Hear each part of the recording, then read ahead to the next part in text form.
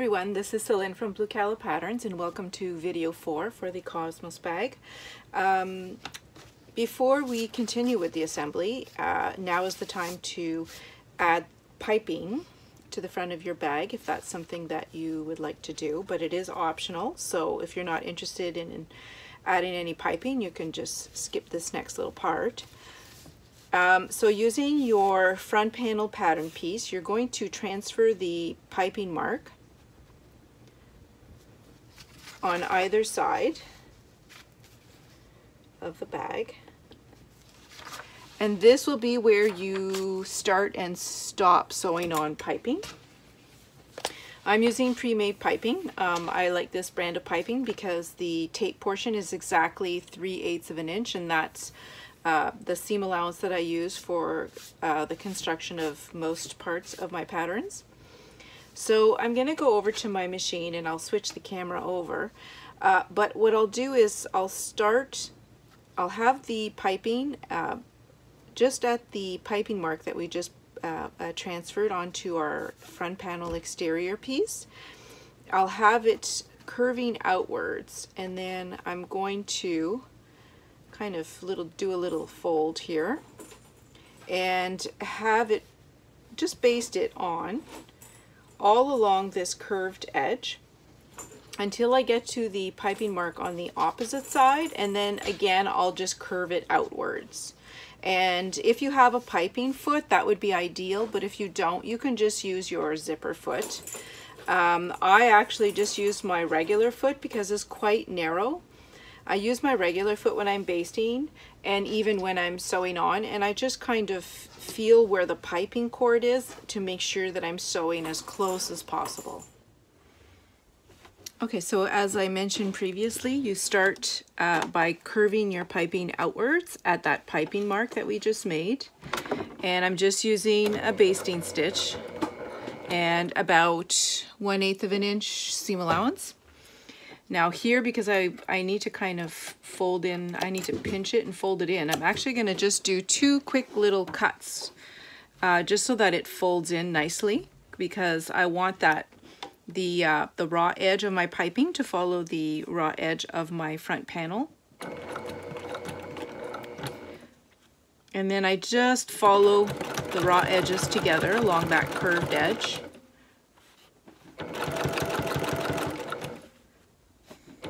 This is obviously the easy part about sewing piping on. It's when you're doing assembly that it gets a little bit trickier, because you want to make sure that you're sewing as close as you can to the piping cord. But I do like this piping because as long as I'm following my seam allowances very, very closely, it usually ends up pretty successful. Okay, and now when I'm getting close to the piping mark on the other side, I'm actually going to be doing exactly the same thing as when I started. I'm just going to do a couple of cuts. And then just going to curve it outwards here at this second piping mark. I'm just going to do a little back stitch so my basting stitches don't come out. And then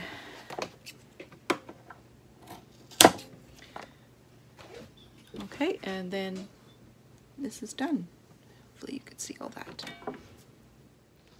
Okay, so now I have my front panel exterior piece with the piping basted on. And what we're going to do in the next step is attach the front panel lining piece and exterior pieces to the other edge of our zipper. And this is one of the areas where I had a couple of testers stumble a little bit, so I think the video will help make sure that everyone understands pretty clearly what's going on. So what I want first is my center marks on these pieces. So I want the center mark on the lining piece. I want it on the right side. So fold in half vertically, wrong sides together, and mark the center at the top and the bottom on the right side. Okay, for the exterior piece, I want the opposite. So we're going to fold this, sorry, the opposite would be the opposite. So we're going to fold this right sides together in half vertically. And I'm marking the center along the top and the bottom.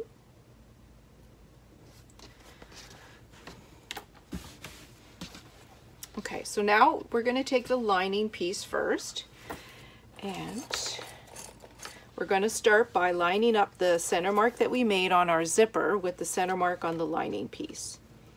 And again, this isn't as easy as if it was a straight edge, obviously, but it's actually not too difficult.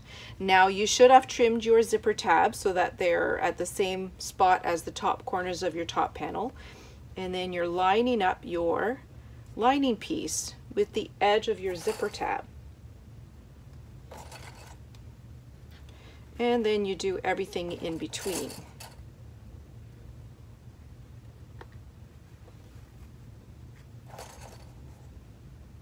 And because I'm dealing with a curve, I use a lot of clips or pins, whatever you're using. I just want no movement at all. And when I'm done pinning or clipping, I'm just going to base the zipper to the lining piece very quickly with 1/8 of an inch seam allowance.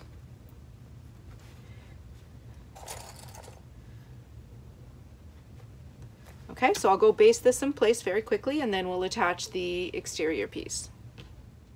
Okay, so the lining piece is basted on. This is what it should look like at this point. And now we're going to add on our exterior piece. And what I just do is I curve my zipper this way because I find it's easier if I'm clipping when it's curving this way as opposed to doing it and having it curve this way. It just makes less chance of having puckers.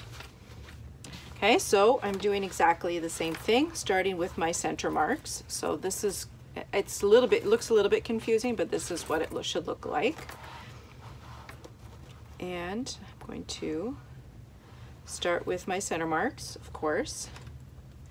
And then super important, it's going to be really helpful if you can line up all of these edges together perfectly and when you're sewing them together. So I start by clipping that outer corner here, and then I clip everything in between. And again, it's a curve, so I'm adding a lot of pins or clips. If it seems like it doesn't fit, always start by pinning your centers and then the center in between, and then it helps you to ease it in a little bit better. Okay, same for the other side. Start by lining up those corners and pinning them, and then the center between that, and then the center between here and here. Okay, so now I'm going to go sew this together. This time I'm sewing with 1/4 inch seam allowance, and I'm going to make sure that I backstitch at the beginning and the end. Okay, so the exterior is sewn on now. When you're sewing, you make sure that you pull the zipper pulls out of the way when you get to that spot. And you might have to pause and lift your foot and sort of adjust the front panel so that it's nice and straight as you're sewing it on. So now I'm just going to flip the exterior and the lining so that they are wrong sides together. And I'm just going to put one clip here at the center marks because I want these two pieces to always be perfectly centered.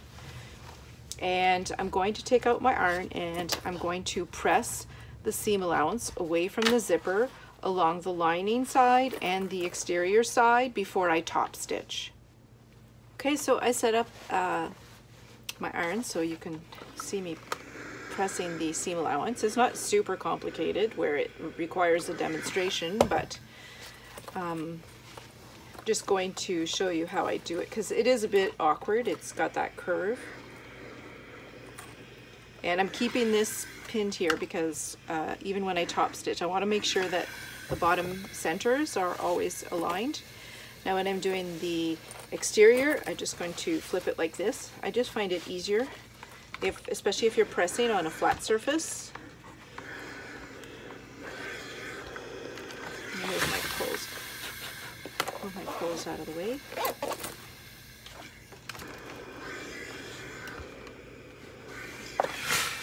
And I removed my clip. Okay, so now that it's all nice and pressed, I'm going to go over to my machine and I'm going to top stitch the seam allowance along the bottom edge here with 1/8 of an inch seam allowance.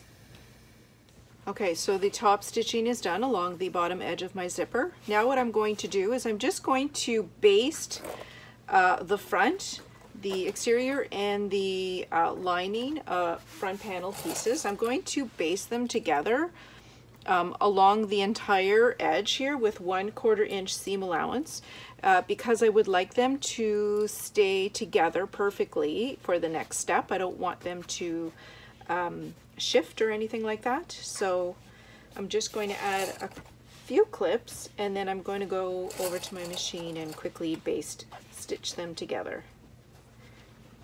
And then we will be attaching our gusset pieces. Okay, so the bottom curved edges are sewn together. You'll see I've made sure that they're perfectly aligned. Now I'm going to need the lining and the exterior gusset pieces. Okay, and you want to make sure that you have center marks on both of these pieces. I don't have them on my lining piece, so I'm just going to fold in half this way, wrong sides together, and I want my center marks on the top and the bottom on the right side. Now it's very important that you determine what is the front and the back of your gusset. So if you look at your pattern piece, I did write it down for you. So this will be the back of the bag. So this side here will be attached to the back panel, and this is the front of your bag. So this will be attached to the bottom of your front panel where you have piping. So I'm going to place first the lining piece, and I want my lining gusset to be right sides together with my my front panel lining piece. And like usual, we are lining up our center marks first. Now it was hard to explain how to sew the corners on for the gussets, so the video will help make this a little bit more clear.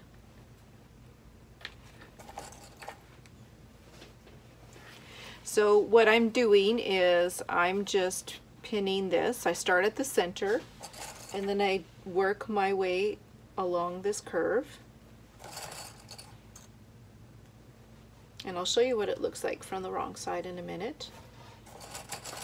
So just pin it all the way until it stops, and it should end just a little bit over the piping mark that we made, maybe like an inch over the piping mark.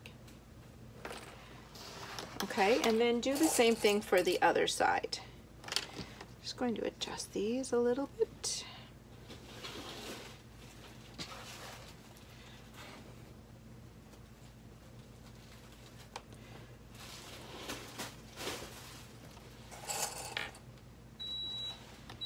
That's just my iron turning off. Okay. Now when I sew the gusset on, I don't start from one of the corners and work up my way all the way down. I actually start sewing at the center mark, and then I work my way towards one corner, and then I flip it over and I do the same thing on the opposite side. So I will move my camera over to my machine and show you how I do this. Okay, so I'm going to find the center mark, which is right here, and that's actually where I'm going to start sewing. I'm going to start at the center mark, 3/8 of an inch seam allowance. I'm going to work my way to one of the corners. Now when you get to the corner, you see the corner tapers, so you're going to do exactly the same thing when you're sewing. You start with 3/8 of an inch seam allowance, and you're don't forget you have your piping here, so you have to follow 3/8 of an inch until you get to the edge of your piping here. And then when you get to the top edge of your piping, I want you to continue in a straight line and just sew to the very corner of that gusset. So you're reducing the seam allowance that you're using and following the center of the corner of this gusset piece. So I'll go over to the machine and hopefully it'll be a little bit more clear when you see me sewing it, and then I'll show you also the line of stitching so you can see how I reduce the seam allowance past the piping. If you haven't installed piping, just make sure that you've added those piping marks anyways, so that you know where you need to start tapering the seam allowance. Okay, so as I just mentioned, I'm going to start sewing at my center marks. I'm just going to find where those are. And it's right here.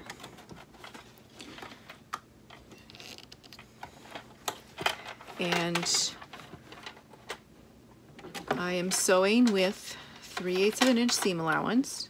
Now you don't have to worry too much about the piping in this step because we're going to be sewing on our exterior the same way, and that's the step where we want to pay attention to how close we are getting to our piping.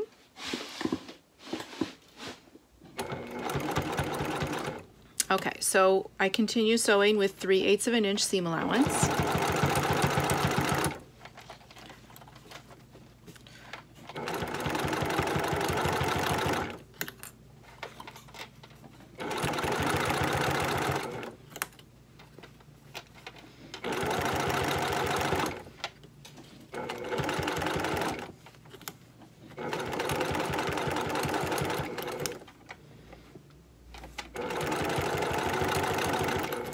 Okay, so I'm getting close to where my the top edge of my piping is. I continue with 3/8 of an inch, and then I'm just going to, at this point here, I just want to make sure that this little portion that's left, that I'm sewing directly down the center until I sew to the point, the very point here at the corner.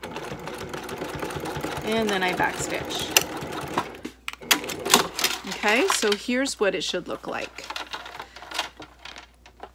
You can see that 3/8 of an inch, and then once I get to the top edge of the piping, I just taper my seam allowance and I'm sewing right through the center of the corner of the gusset piece.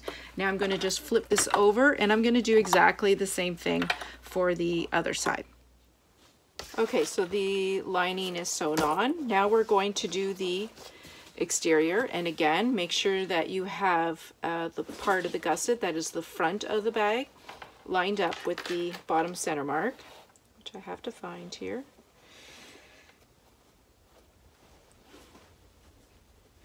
Okay, and you're doing exactly the same step as we just did to sew on the gusset lining piece. Now this time though, when you're sewing on, you really have to try and sew as close as you can to your piping. So you might have to try a few times, and so first sew it as I just instructed for the lining gusset piece, and then when you're done, stop and have a look at your piping just to make sure that you've sewn close enough the whole way to the piping cord. So you really just want the cord to be showing and not the tape portion of your piping. And if you see there's a few areas where you didn't sew close enough, then you just go back and sew again closer in that area until you're happy with the way that it looks. So I'm not going to show the sewing of the exterior. It's exactly the same as the lining. You're doing the same thing and tapering your seam allowance past the top edge of the piping to sew through the center of the corner. It's exactly the same. And don't rush through this step. This is probably the seam that you want to have look the nicest, so take your time and sew it on nicely. Okay, that looks good. So I'm going to go over to my machine and sew this on. Okay, so the exterior and the lining are both sewn along that bottom seam. Now, because it's a curved edge, you're going to want to trim or notch that seam allowance so that it sits nicely. I'm just going to trim, but I'm just going to start trimming at the area where there's piping. Now you have a couple of options. You can just press the seam allowance away, so you'll pull both the exterior and the lining piece away from that front panel and press that seam allowance. If you don't find it too awkward, you can also top stitch the seam allowance just beneath that piping. It's really personal preference, and do whatever you prefer. Now, it is a bit awkward to press this seam, so I would actually suggest using your ironing board and put it over the narrower end of your ironing board and pressing the seam allowance. And make sure you press it from the lining side and the exterior side. I'm not going to show that process, it's a little bit boring, but I'm sure everyone understands how to press the seam allowance. And then once I'm done pressing, I'll show you how we're going to baste all the outer edges so that everything stays together before the next step. Okay, so I've pressed the seam allowance. It's a bit of annoying seam allowance to press, but if you do it properly, it's really worth it. Now, you might be wondering, what do I do with these awful corners? All you're doing is you're just pulling the lining and the exterior together towards the outside. So now what we're going to do before we continue, we're actually going to baste stitch all the way around so that these edges stay together. And I'm just going to add a few clips before I do that because I want my centers lined up perfectly. And also, we're doing the top panel, the back edge here of the top panel, so clip that together as well.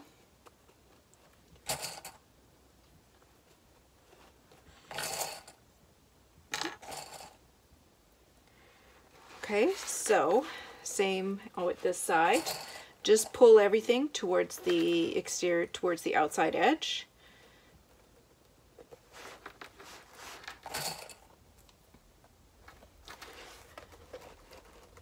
Now, although construction is a bit unusual, one of the benefits to sewing this bag this way is that if you're not a fan of baggy linings, it's pretty much impossible here because your lining and your exterior are sewn together in the seams, so they're always going to be together, not separating or loose inside the bag.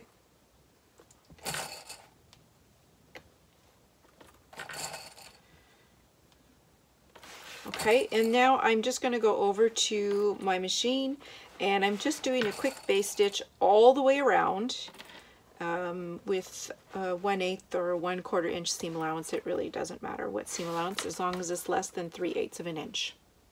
Okay, the outer edges are all sewn together, so we don't have to worry about layers shifting when we're pinning everything together in the next step. Now we're going to attach the lining panel to this piece. Before you do this, open up your zipper pocket. Otherwise, you will be very angry with yourself. And place it like this, or you can just hold it in your hands. It doesn't really matter. And we're just going to start by sewing this together. Now, we're not sewing all the way from one end to the other.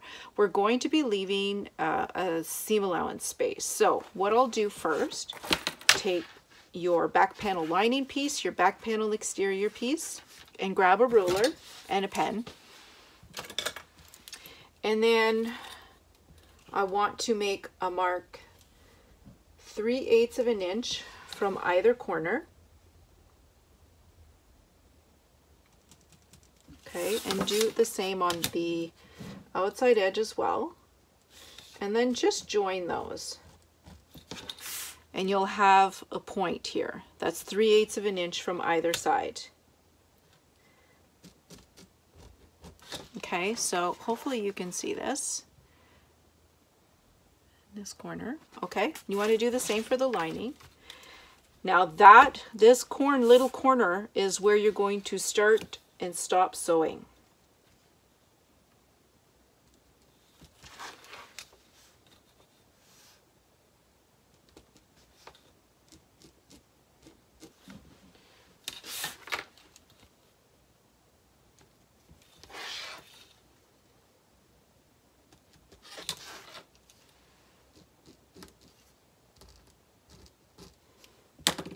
Okay, now you'll see that this top straight edge of your lining panel, your back panel, should be exactly the same length as your top panel piece, and it is pretty much identical. So now you could sew this whole piece in one step, but I don't know why my brain wants to sew it in 2 separate steps, but you can do whatever you like.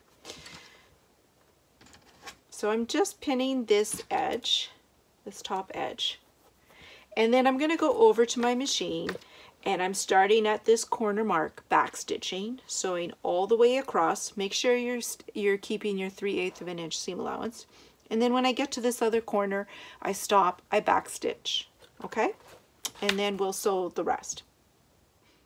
Okay, hopefully you can see my stitching.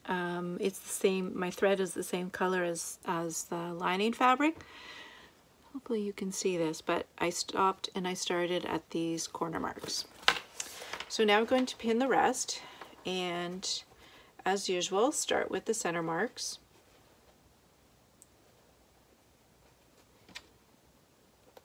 Okay, and then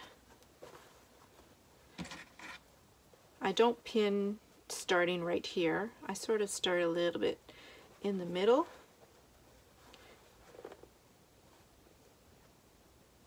Okay.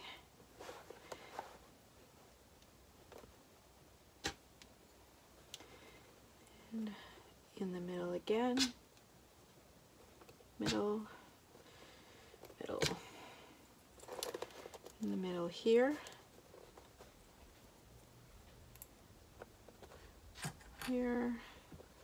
Here, you might have to clip this out of the way. You don't want to sew this up. Here. And then do the same thing for the other side. And then you'll go over to your machine and you start at this corner mark here, back stitch. So all the way around with 3/8 of an inch seam allowance. Now for the lining, if you find it easier, you can actually sew with a little bit less than 3/8 of an inch seam allowance, because when we sew on our back panel, we're sewing exactly the same seam, and that one, it's important to have 3/8 of an inch seam allowance. So you're going to sew around, sorry, I kind of got off track here, but you're going to start here, sew all the way around until you get to that other corner mark, and then you'll back stitch. Okay, so the lining is sewn on now. Before we finish the next step, we need to sew on our connectors, which I could have done before sewing on the lining, but it doesn't really matter as long as you do it before you attach your exterior back panel. So if you're using D-ring connectors, it's really easy. You just base them on here. You want the top edge here to be lined up with probably your top stitching here, just beneath your zipper.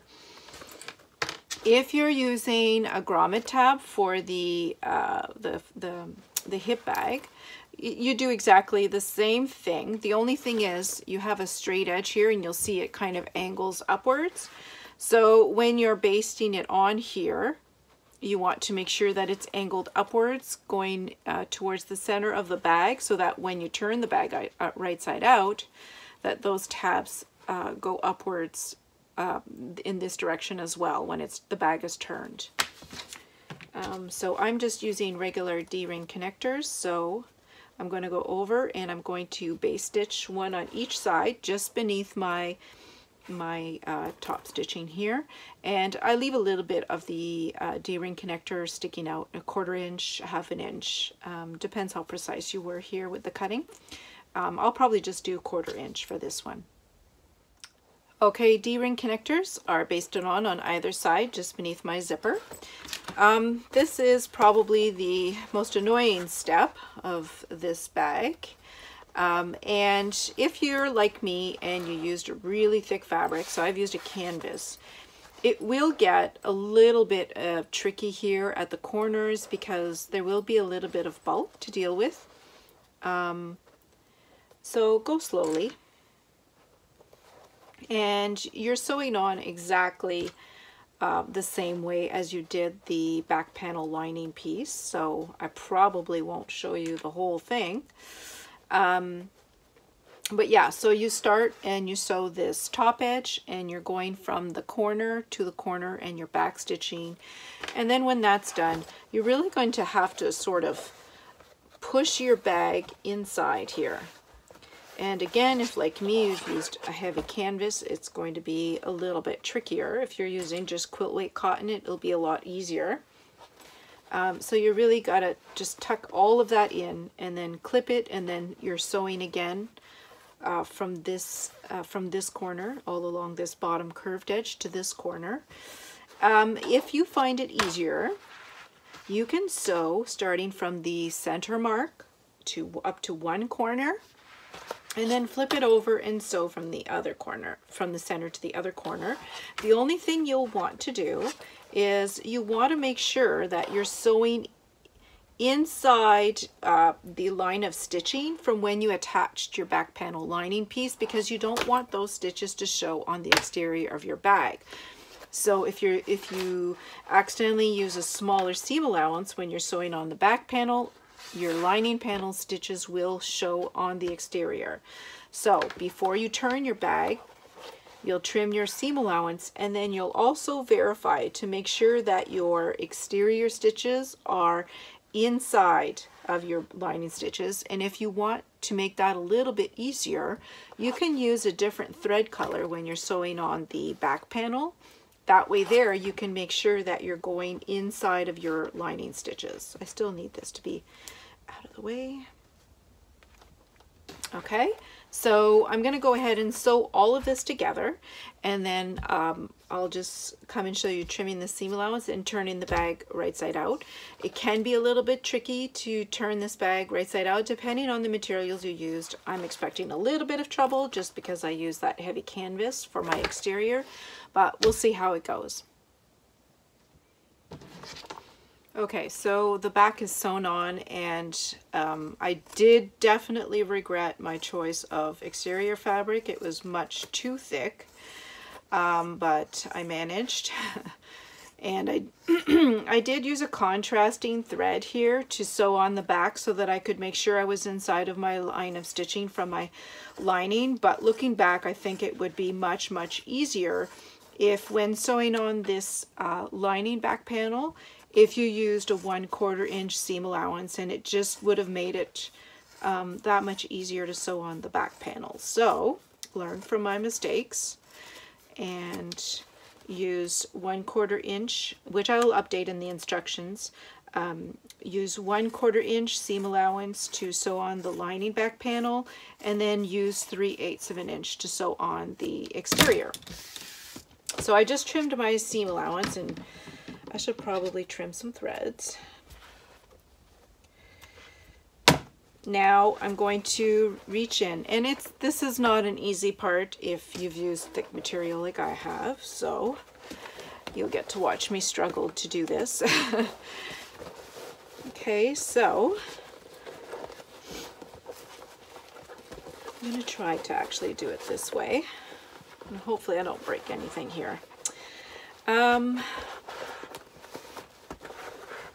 Yeah, I've made several of these bags, and it is much, much easier if you're using quilt weight cotton by far.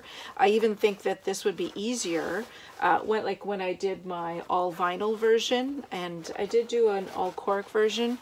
I didn't use fleece or anything. I just interfaced my lining, no interfacing at all on the cork or vinyl, and it was a breeze to sew compared to this one. So if you're using really thick canvas, you might want to not put the fleece on. Learn from my mistakes.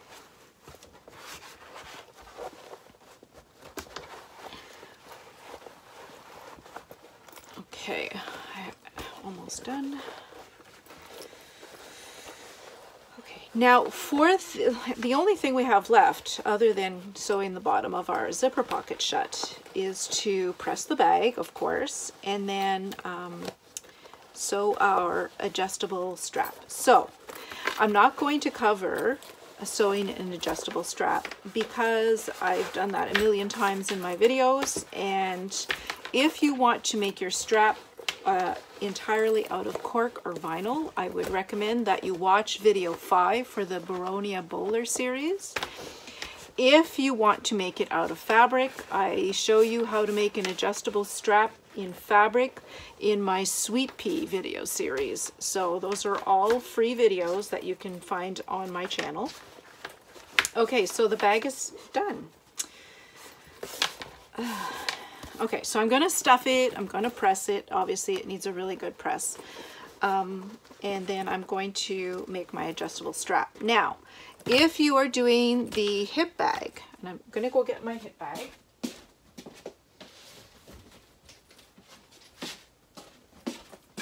Now, if you're making this bag for someone else, it's much easier if you can get their waist measurement. I know not everyone likes to share that, but it is definitely easier to get their waist measurement and figure out which size the strap needs to be.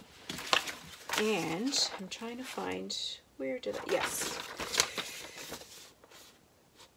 So what I did was I measured my waist, and then I measured, would be nice if I had a really long ruler or a measuring tape. Then I measured the distance from here to here. So really I want the center of where my grommets are. And then I took that measurement, so it's about 13 1/4. And I did my waist measurement minus this measurement. And then I added 5 inches because you're going to be folding over the strap and you might want to make it adjustable. I can't remember now what my final measurement is, and I don't think anybody really needs to know it, but that's how I figured out the length of my waist strap. And you'll see it's much shorter than a crossbody strap because usually a crossbody strap is much longer to make. So that's how you figure out the measurement for your waist strap. And I used the same method in the Baronia Bowler video 5. I used exactly that technique to make an all vinyl strap. So that's the end of that. You just have to sew the bottom of your zipper pocket shut, sew up either your waist strap or your crossbody strap, stuff your bag and press it, and you're all done.